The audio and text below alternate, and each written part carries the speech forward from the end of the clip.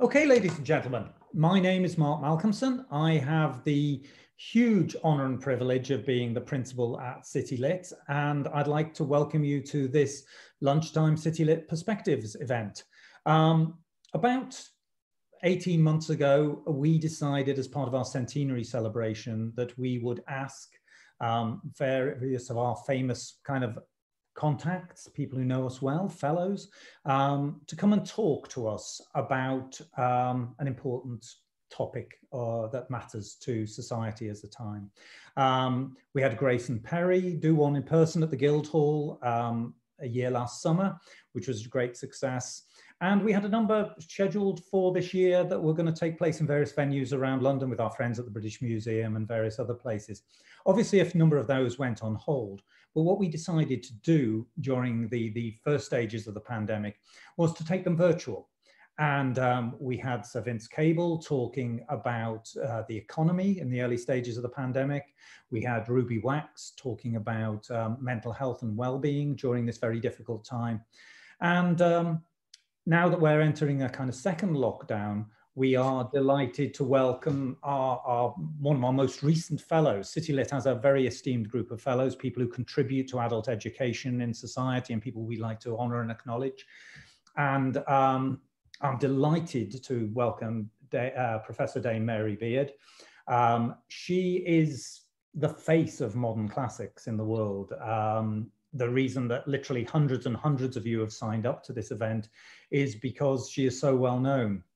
And for us, over the course of the next 55 minutes, we're going to have a chat. It gives you an opportunity to ask a few questions. I'm going to start off with some questions that have kind of come in early, but then if you use, it would be helpful, just so you know, that you have an option of the chat box and the Q&A, so that I'm not juggling between both. If you could use the Q&A, what we'll try and do is I'll look for individual questions, also themes that come up. If you could keep them short, because I'm trying to ask questions at the same time as read, and but that will be great. So anything that you have that you'd like to ask, because obviously we can't do it in a normal theatre fashion, that would be the great way to do it. We would like to thank our interpreters, and we also have closed captioning for anybody who needs that. If you press the closed caption button at the bottom, it gives you an opportunity to have those come up. Also, the event is going to be recorded, and we will be putting subtitles on the event afterwards. So that gives people an opportunity for our deaf community to be able to share with the event as well. But as part of Lifelong Learning Week, this is the culmination of Lifelong Learning Week. We've had a lot of events all around the country, and our colleagues at the Festival of Learning came to us and sort of said, would we be able to find something that would be fitting way to end? And I can't think of anybody better. So without further ado, Mary, first of all, thank you, and thank you for being part of this today. Well, thank you for the invitation. It's great to be joining you all. Well, let me start, and I've got a few contextual questions. We're going to talk really about how classical cultures have affected society today, but I'd want to take you back. You know, what made you interested in classics? What first gave you that? Well, if we go right back to when I was 5. I lived in Shropshire, and my mum thought when I was 5 it was time that I saw London, and so we went on a little holiday to London, and we went to the British Museum. And there were two things that really struck me in the British Museum. One was the Parthenon marbles. We went to see sculpture from the Parthenon. I'm not sure I really knew what it was. I'm sure I didn't know what it was, but I still remember thinking how amazing it was that people so long ago could be so brilliant. You know, I'd somehow grasped a very crude version at the age of 5 that, you know, of human progress throughout time. And yet here was something from thousands of years ago that was just brilliant. And that stuck with me. But perhaps even more striking for me, although it was about ancient Egypt, not about the Greeks and Romans, was that we went and saw the mummies, and then we went to see the everyday life in Egypt. And back then, this was 1960, and the British Museum was not child friendly. You know, the cases were high, and it was all, you know, a little bit forbidding, actually. And my mum, who was a school teacher, she'd seen at the back of one case, she's seen a little bit of carbonized Egyptian cake, you know, 4,000 years old. And she said to me, God, it's a bit of a real Egyptian cake. And I thought, oh, I must see that, you know, just must see that. But it was at the back, and she got bags, and she tried to lift me up so I could see this cake at the back of the case. And it was all terribly awkward.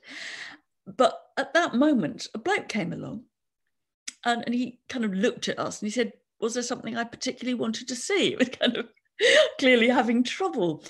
And I said, yeah, that bit of cake at the back, you know. And he got some keys out of his pocket. He opened the case.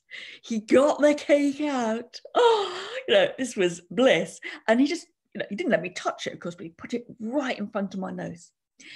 And that was hugely important to me, because not only the idea that the past was there in all its kind of domestic, you know, detail, you know, there was such a thing as Egyptian cake still surviving, but also this idea that here was this guy, he'd open a case for you. You know, if you wanted to find out about the past, there were people there who'd help you. And that has very much for me been a kind of motto of mine. That bloke, I'm sure he's long dead, no idea who he was, but he somehow kind of made me think that, you know, opening cases to people is really, really important. So I think that's where it goes back, honestly. Oh, God, that's such a brilliant story. And actually, that man doesn't realize what he unleashed, if he even is around today. That's the joy of adult education for us, is that allowing people to experience something that they might not have had the opportunity to do otherwise. So you studied classics at school? Did you do it in a traditional kind of... Very, very traditional way. You know, I did Latin and Greek at a single-sex girls' school. And I enjoyed it partly, I have to say, because I was, you know, in that kind of teenage way, I was good at it, you know, and when you're good at something, you kind of invest in it, and so it kind of spirals. But I never lost my interest in archaeology, and that's what gripped me first.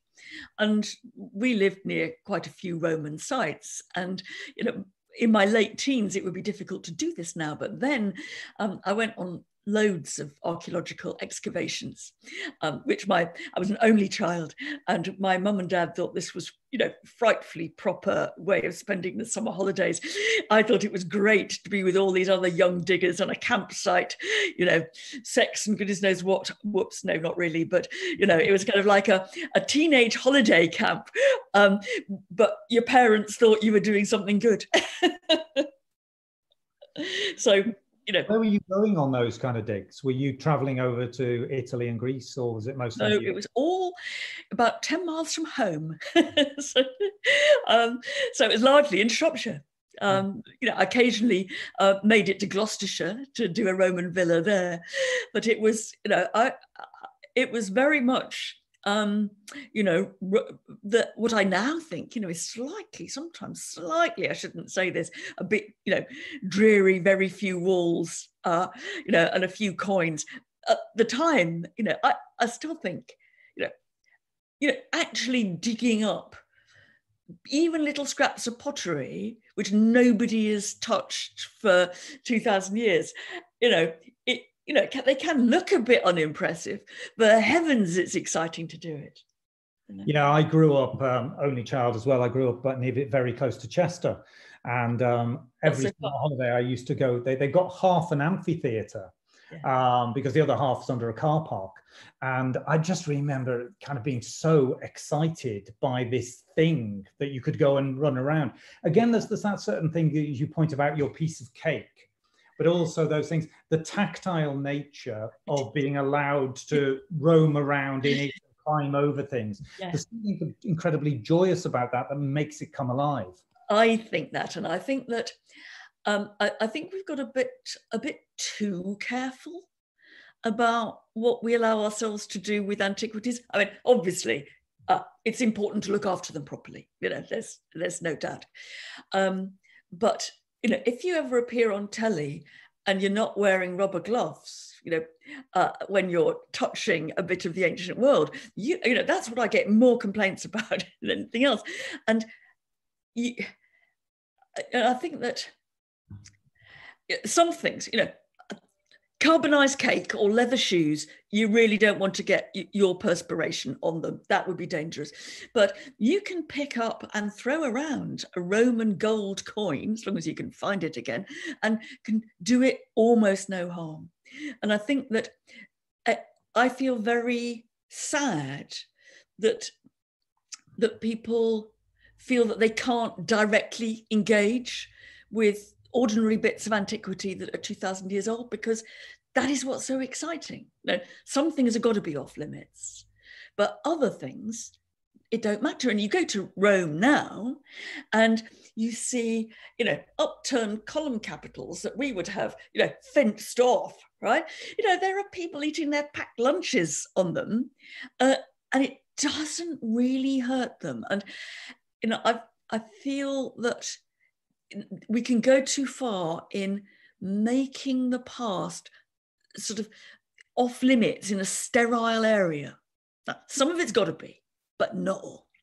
Yeah, and that leads me on to actually a really good point, which is there is a little bit about the classics, which is kind of dubbed as the liberal elite. It's a very middle class thing, etc., etc. And one of the things I think you've done a marvelous job is to make it come real. I mean, whether and that's from an academic point of view, making it more accessible. What's your thoughts about the kind of the Madeline Miller, Stephen Fry, Pat Barker, Robert Harris have done a lot about that blend of fact, fiction, thinking it live. Do you think that's a good thing, or? Hugely. I'm sure that we could all get together and find some absolute rubbish novels about the Roman world that we would be embarrassed even to open, right? But all the ones that you've mentioned, it's part of a long tradition that's been going on for hundreds and hundreds of years of kind of reworking the ancient world for ourselves, and making it mean something in a new way to us. And I'm particularly interested in Harris because and his trilogy about the orator Cicero, because I did my PhD thesis on Cicero. And when I look at it now, I think this is so boring. What I did was so dull. And back then, if you said to people, oh, my PhD is on Cicero, even the word Cicero conjured up for people kind of a frightful stuffed shirt, kind of in a toga, pontificating, just awful. And what Harris has done is he's brought Cicero to life for people. So I now say, when I did my PhD, it was largely on Cicero. People say, oh God, that Harris book is so interesting. So I feel really delighted, and I think it's great. And it's not all. It doesn't all have to be really highbrow. I mean, one of my favourites is Lindsay Davis's Falco Mistress. The Roman detective and his girl, and kind of gumshoe in ancient Rome, and it just. It breathes new life into the subject, and the subject has always been having new life breathed into it like that. The old book of Spartacus, then the film of Spartacus. Ben-Hur was a late 19th century bestseller, and it was all about ancient Rome, the last days of Pompeii. And I think that's right, because these stories have stood the test of time. People are just fascinated by them. I mean, you and I have obviously seen the Troy exhibition earlier this year at the British Museum, which I just think was magnificent. And what was lovely was, for those of people who didn't get to see it, it was the first way you walk down is all the artifacts and the history, et cetera, et cetera. And then as you walk back and around, it's actually how Troy has become part of, whether it's Brad Pitt's thighs, whether it is bits of art from the 19th century, it's just come alive. What I thought was very interesting about that show is, in some ways, it was an answer to the question that you half raised about this all being, a bit posh, a bit middle-class white blokes who went to public school. And what you saw is that the story of Odysseus, the story of the fall of Troy, they have been kind of reworked and reimagined in all kinds of different traditions. So you get African-American artists thinking about the Odyssey, Homer's Odyssey, as a kind of as a colonial narrative. You get Afro-Caribbean poets who do their version of the whole Trojan story. And so, I think sometimes I don't want to remotely criticize our Prime Minister, but he can sometimes give the impression, because people see him as a voice of classics, and they think of it, therefore, as a rather conservative, rather posh boys subject, which might be interesting, but sort of not for me. Well, I was the first person in my family to get a degree. I wasn't posh, and I think that you can liberate classics from that very narrow class-bound version of it. And I'm very happy that, actually, occasionally quite happy that I've got a Prime Minister who knows Latin. But, I think there are downsides to that. And, it's a subject for everybody. And actually everybody does know about it, though they've kind of convinced themselves that they don't. So if you go and do a sort of, a bit of vox pop about, what do you know about the ancient world? And, oh, I don't know anything. I absolutely nothing, And then you say, what did you see the movie Gladiator? Oh, right. What about Asterix the Gaul? Oh, that's brilliant, isn't it? And, tell me a bit more about gladiators. Where did they happen? And people know loads, but somehow they felt a bit frightened by it, I think. And I think that is that danger a little bit of it's the Latin and ancient Greek is the languages that you learn if you're at a posh school. It's that rarefied atmosphere. But actually, I did Latin for 4 years at school. I don't think I was very good at it. But what I loved about it was actually the stories. I'm not very good at languages, but actually the underlying stories were so damn good. Where, at 11, starting reading about Pompeii and the last days and how the family followed, that's making it come alive. And they're unbelievable. And it's being reinvented, but I think it's always been being reinvented. People often say to me, "Gosh, you have done so much for really putting classics back on the map." Well, maybe I have, a lot of other people have too. But if you go back to when I was a kid, there was old Mortimer Wheeler going around the Roman Empire on telly, sitting down in now slightly old-fashioned way, puffing on his pipe, but explaining about ancient Rome. And we used to read these kind of popular biographies by people like Michael Grant. And we watched I, Claudius in the 70s, So people always think that somehow the current generation has rescued classics. Literally every generation has rescued classics, sort of for itself. Yeah, and I think back to my dad, the Ben-Hurs, the Spartacuses, all of those Hollywood blockbusters of the 1950s, they were hugely popular. It's interesting to me to see that there's a lot of controversy around Gal Gadot being cast as Cleopatra, whereas, of course, Elizabeth Taylor of that film nearly bankrupted a whole movie studio. It ran over so right. But no, that's right. So it's this idea that it's suddenly a bit new. As you say, every generation's kind of engaged in classics in a different way. And there's probably little fallow periods. And then it takes somebody like you and the Stephen Frys to kind of make it popular. In terms of the just books that have been written, you've concentrated mainly on the non-fiction side. And obviously, you're a great scholar. Have there ever been a temptation to kind of go, oh, I'd want to take that and make a novel out of it? Absolutely never. I have no clue how you'd go about writing a novel. I think what I've got is I've got some data and I've got some arguments, and sometimes I've got a pre-existing story that I want to retell.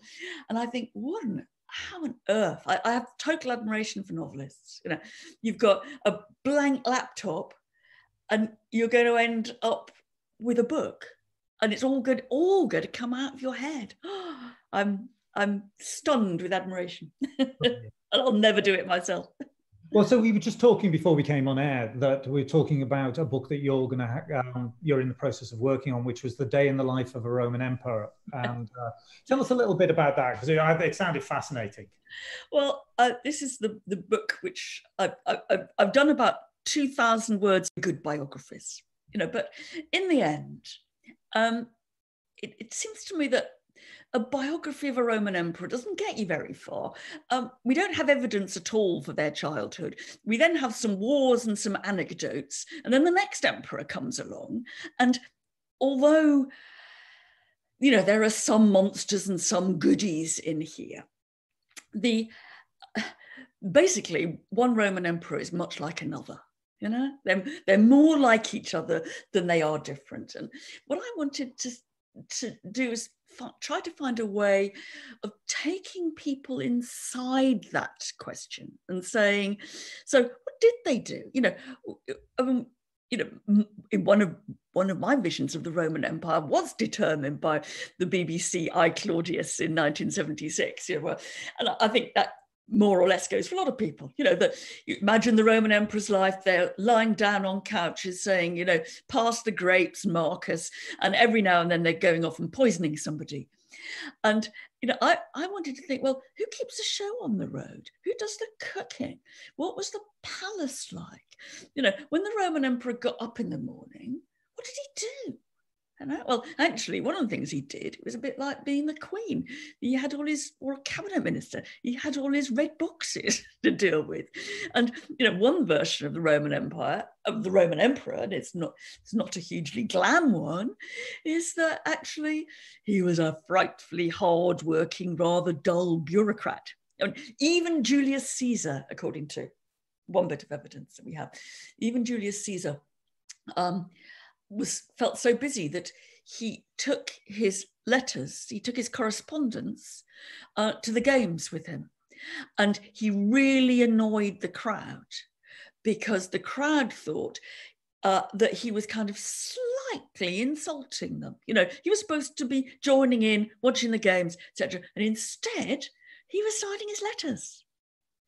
Now, it's a little vignette, which is so different from what we usually think, but I'm trying to, you know, capture that. And that's really the idea of, just as you say, looking for common themes as well as actually bringing it to life. You know, all great biographers bring things to life by the anecdotes and the story. And I think there's also such a lot of evidence for emperors, but also classical antiquity in general, that people often don't kind of incorporate into books for the general reader. You know, there's one of the things we know about the first Emperor Augustus, for example. We know it because it was all inscribed on stone, recording the case, is that, you know, he ends up judging the case from the town of Knidos on the Turkish coast of some poor bloke who was killed by a chamber pot that had either fallen or been thrown out of an upper window above him. Now, you know, when we think of the Roman emperor, we don't think of him spending his time judging cases about people who sadly died because of a flying chamber pot. And so, I mean, I think that one of the things you can do if you look at emperors is you start to see the Roman world from their point of view, all the people who came to them with their little problems. You know, there's another lovely one I'm looking at now, which is recorded in a whole set of legal cases about a woman who had lent one of her animals to a neighbour. But then there was some sort of minor border skirmish in which this poor animal was killed, and nobody could agree whether she should be compensated or not. Now, you know, that's right down to real life problems in the Roman Empire, and it goes right up to the emperor, you know. So I mean, that's exactly the type of stuff that makes it real and makes it textual. Lots of people have been asking questions. There's a number in the Q&A box, but also some that came in advance. We're talking about how the Greek and the Roman cultures kind of have an effect on us today, not just in terms of storytelling, but in terms of models of government, historical parallels, etc. Obviously, this has been a week about America. And I teach American politics at the college. And my favorite quote is Harry Truman, who's not necessarily known as a great orator, but he came up with some cracking quotes over the years. And there is nothing new but the history we are yet to learn. And what parallels are you seeing with essentially the American empire at the moment? It's biggest level over the last 20 years with either Greece or Rome. Where are the threads that you see? Well, I worry a bit about parallels because, I mean, I think there is a tendency, particularly for journalists, to think that the Roman Empire is a kind of great place for ready-made, off-the-shelf, either comparisons or solutions to our problems. Well, actually, our world's different. And we're rather better at getting solutions, I think, than the Romans were. Thank God, we got more experience. But I think what both Greece and Rome does for us, I think, is help us kind of contextualize and see our own issues differently. And I mean, I think elections, which is really the theme of this week, is a very good is a good case in point, because if you were to go to 5th century BC Athens at the height of the Athenian democracy, they would think that elections were not very democratic. If you really want a democracy, what you should do is you choose your prime minister equivalent or whatever. You choose by drawing lots. Democracy is about total equality of opportunity. You don't have an election in which just some people pour millions of dollars or drachmae or whatever. That's a very, very elitist thing to do. So I think modern democracy is very, very hung up on the idea of elections. I mean, that is what in a sense it centers. That's the ballot box stands for democracy. Well, go back 2,500 years, and the ballot box stood for something much closer to privilege and oligarchy, and it was drawing lots that was democratic. But I was looking this morning thinking about the extraordinary spectacle of what we're seeing in the States at the moment. Watching a kind of electoral process which appears to be sort of in meltdown, and then thinking back to before the Roman Empire, to the Democratic Republic of Rome, and you look at what happened there. They were always having elections, and they were always having electoral problems. They were always saying, he's been bribing, that's corruption. Somebody would come in just as the election was going to start. This is real Trumpism, actually, and say, oh, I've heard a bad omen. I heard a thunderclap. We can't go ahead. I'm sure if Mr. Trump had got, knew about omens and thunderclaps, that's precisely the kind of thing he would be doing. And in one wonderful case, there's a magistrate in Rome and a Roman official who's conducting elections, and they vote by groups. And the first group come up with their vote, and he doesn't like what they decided, so he says, go back and think again, right? Now, that is, people joke about the EU, saying, oh, you have a referendum, and then if if it goes the wrong way, then you're told to go back and think again. That has been going on for thousands and thousands of years. So I think it doesn't solve the problem. I'm not sure it's relevant, but it sort of contextualizes it, I think. It shows us that our problems aren't always as new as we think they are. Well, and actually, that's the thing for me is I often find that, you are terrified by what goes on now. And then if you look at history, you go, oh, actually, not quite the same, but actually for the last couple of thousand years, they've been doing things. They had in America in 1824 a very contested election of where there was this and that and the other. And, you know, 200 years later, we're still around, so it can't be that bad. So I think there are some times you can go, it's a bit of a calmer, and then you are actually, everything calms down a little bit because you can see the context. Having said that, I don't think the next few weeks are going to be that calm, to be totally honest. But Harold Macmillan famously said that the British play the role of the Greeks to the American vulgar Romans. That was very well. And Harold Macmillan obviously has that certain element of white male privilege of the 1950s. But do you think there's certain elements of the way that the two the relationships between Britain and America have got those parallels, or do you think that was just a kind of quite a clever thing to say? I think it was quite a self-serving thing to say. I mean, and I think that as cultural and political sort of geopolitics changes, you know, over decades or centuries, I think that there are lots of countries, nations, regions that have found themselves in that position. How do we define ourselves in relation to the new kid on the block, America, Rome, or whatever?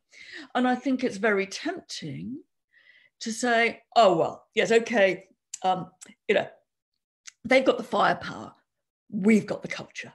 Right, and Greeks certainly did that, and to some extent the Romans believed them, and the Brits have done that, and it's always half true.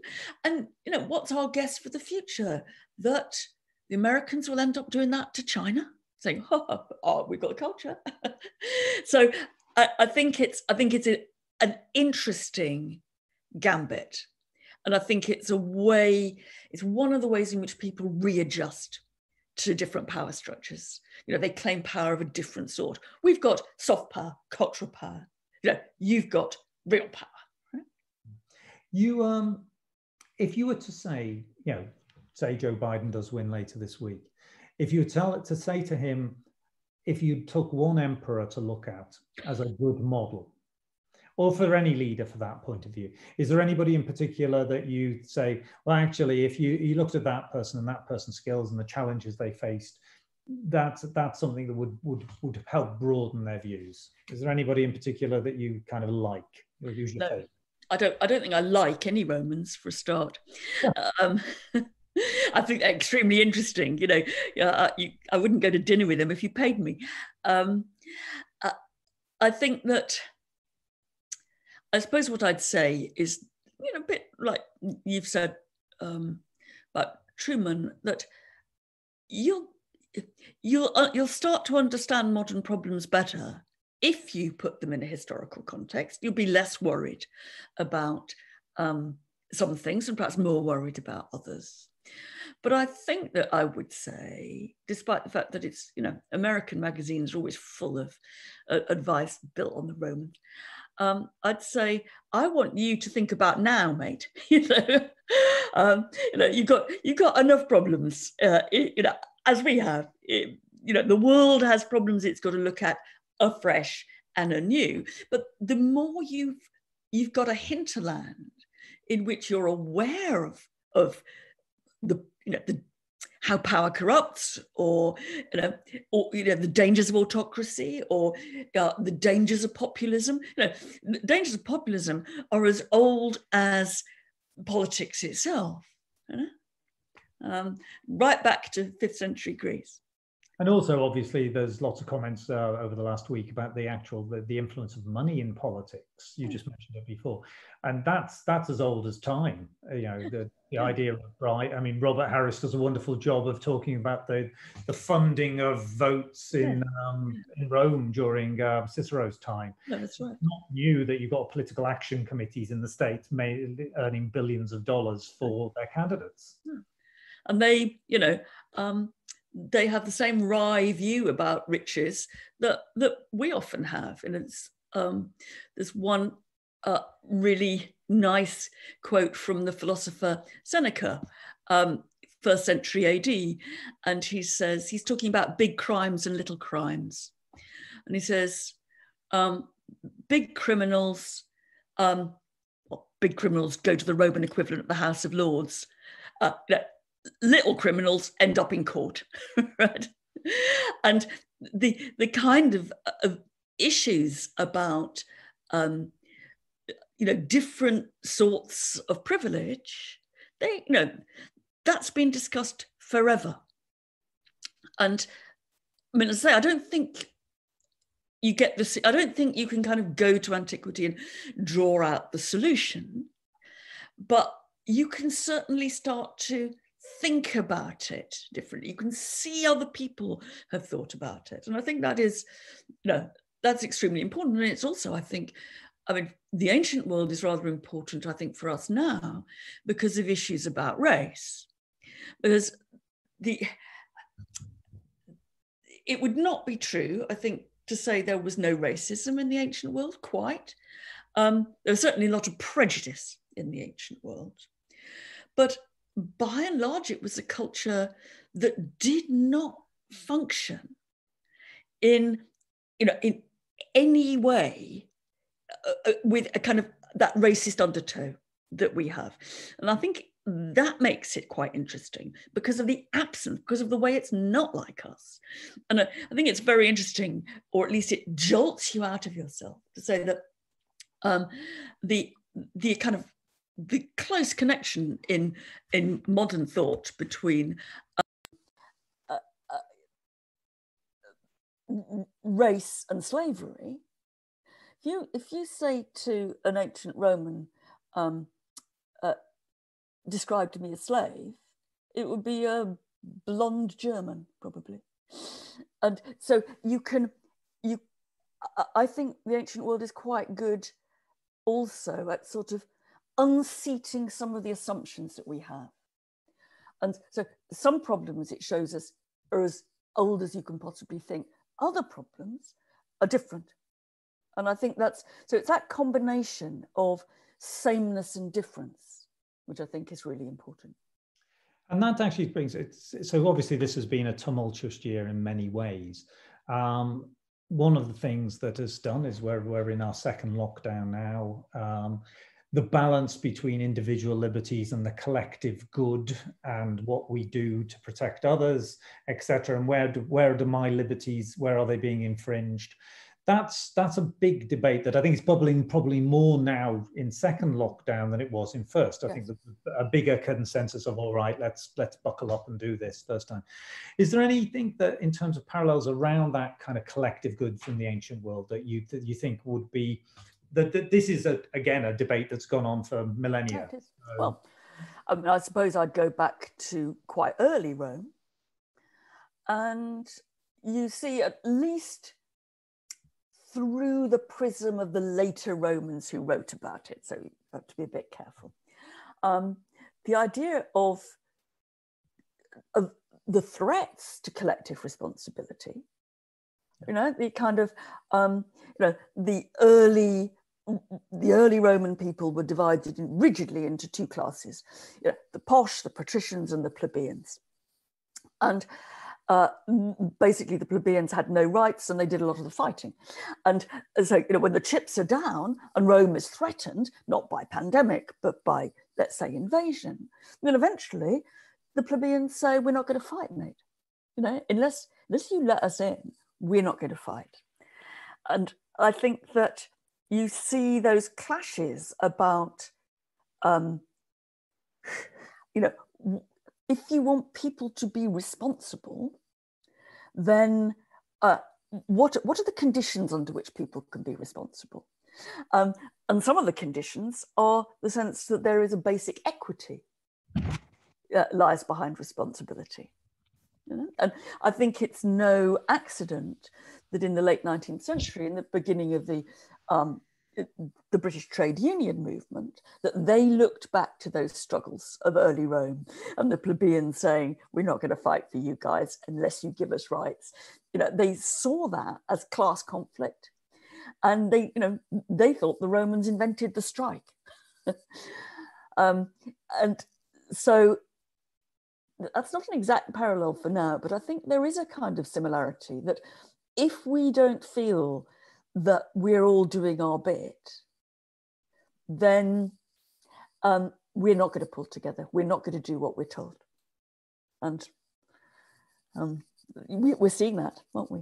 Yeah, and I mean, as this, and we've seen, as you talk about the struggles this year over race, there are a lot of analogies around what various societies have done in the past. We tend to think, and this goes to a slightly broader question, we tend to think of the classics as being the Greco-Roman world. And that's been reinforced. If you look at the founding fathers in America, all the great buildings of Washington are all built in that neoclassical style, etc. What are the other civilizations we should be spending more time and effort finding out about? Where are the other ones? Are we being too narrow by? Well, we're being too narrow in all kinds of ways, but I think I can defend the narrowness, but I think one needs to look the narrowness in the eye, really. And I think an awful lot of people in the West are deeply ignorant is being a bit cruel, but somehow the civilization of the ancient civilizations of China don't figure. Now, actually, the Romans and the Chinese were in contact a little bit. They terribly misunderstood each other, and you get some very, very tall stories in early Chinese literature of what they thought the Romans were like. And so I think that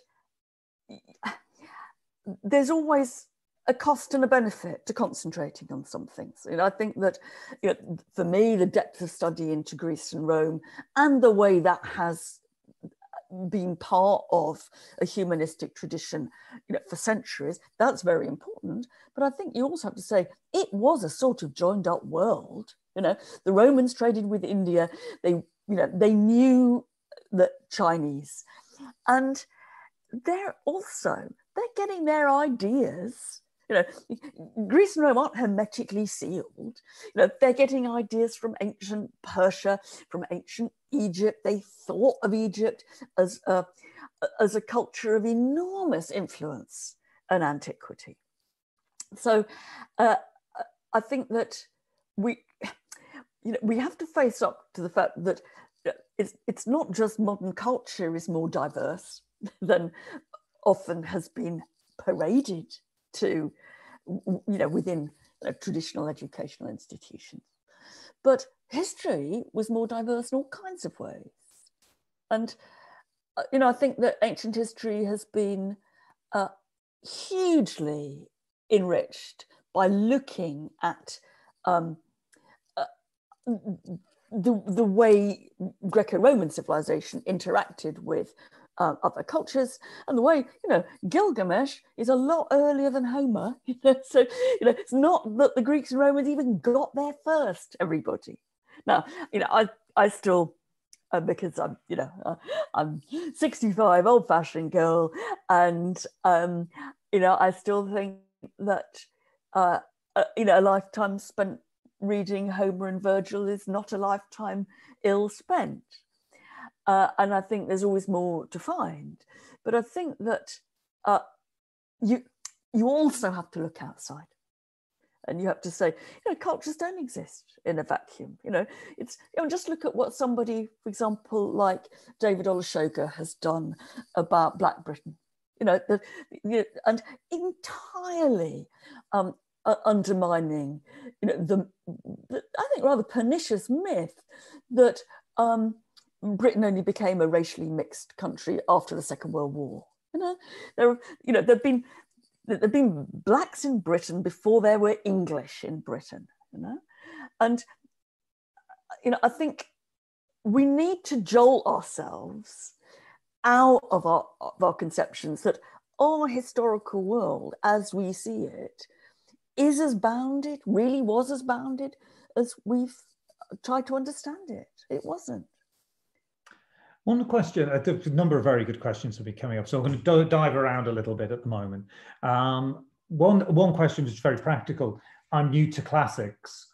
If there's one book that I should read, in your view, what would be that book to kind of get a good introduction into the world of classics? Oh God, well that's almost impossible to answer. I mean, what I think I would say is, if you're thinking of an ancient text, go and read Homer's Odyssey.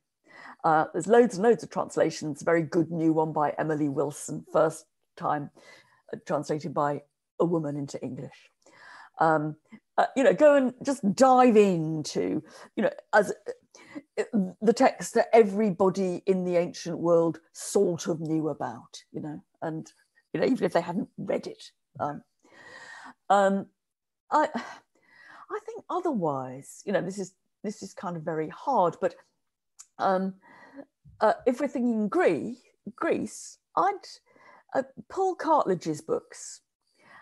It's got a very nice one called The Greeks, where he just goes into what somehow made the Greek world tick, rather than give you, a chronological narrative of different phases. And so I start with Homer's Odyssey and Cartledge The Greeks, and then take it from there. That's brilliant, because what you want to do is just get a start. Just get a start. Yes. Yeah, start. Obviously, you've written on the role of women generally. There seems to be a stereotype in most people's minds that in the ancient world, very few rights, very little power on society. Is that actually correct, or does it change as time goes on during? Broadly, it's correct. I think if you had to decide where to be a woman, you certainly wouldn't choose classical Athens. Rome was a hell of a lot better on basic principles of rights. I think people then say, well, so, how come you spend a whole lifetime studying this deeply sexist, misogynist culture?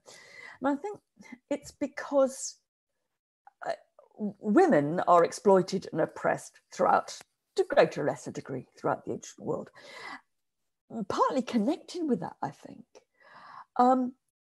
Ancient culture, ancient writing, ancient art, ancient theatre is absolutely obsessed, is not putting it too strongly, with the idea of gender difference.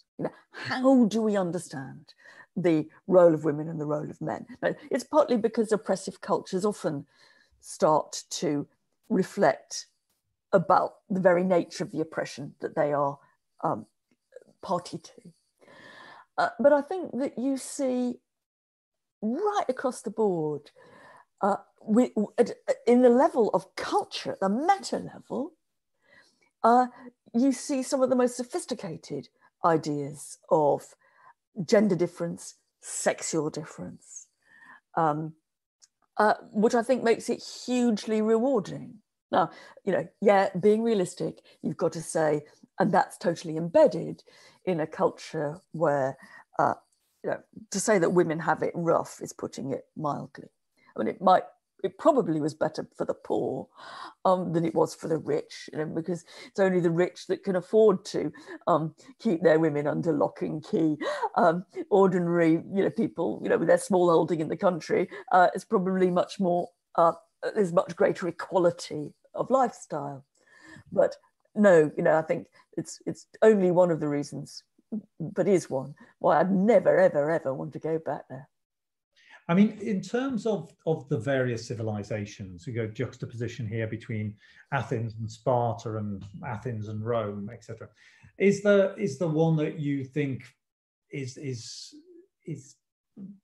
better's probably not the right word, but if you look at them and you look at actually they were nearer to being better than you. No, and I think that it's a very good case and instructive for us. We tend now to have a version of historical characters or historical periods that we kind of put on a range between really awful, not quite so awful, very good. And, you can look in some of the recent culture wars. You can see people are wanting, when they're looking at individuals, to say they're either good or they're bad. Now, I think one of the things that you can see if you take a kind of wide view of ancient history is that societies are complicated. They aren't either good or bad. Some might be better for, for some people and not for others. Do we want to have a world in which the tragedies of 5th century Athens never happened, and which we have no access to them? No, I don't want a world like that. But that was a world that was embedded in slavery, in exploitation, in misogyny. And I mean, I think the job of a historian is to get their head around the complexities of this, rather than, and to see that simple evaluation is not possible. Now, I think that people often say historians shouldn't evaluate. Of course, they damn well should. The idea of looking back in the past and saying, I don't intend to pass any moral judgment on Nazi Germany. No, of course we don't. We want to evaluate the whole time, but we've got to kind of make that evaluation part and parcel of a different set of issues about what is good for whom, what the costs of some of the things that we value are.